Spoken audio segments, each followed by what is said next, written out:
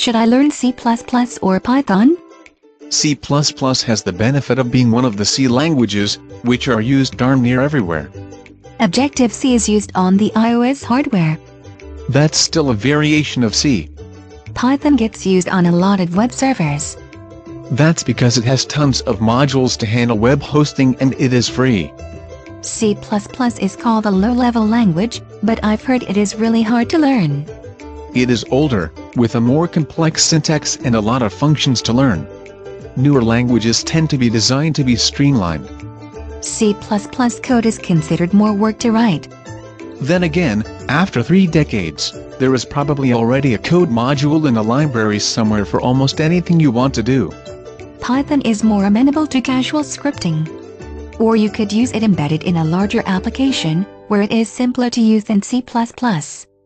C++ tends to lead to accidental complexity because it is so verbose. Then again, you can use it for an embedded hardware platform, which Python can't.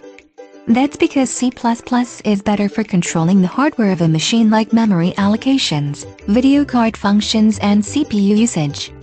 Actually, I think it is designed for that. That is something to be said for a language where 90% plus say it is easy to shoot yourself in the foot. It is hard because it is literally down in the weeds.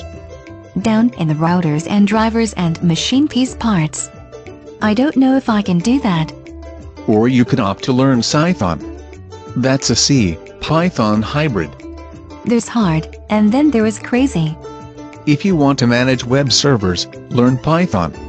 To write everything from drivers to OS to software for servers, learn C++.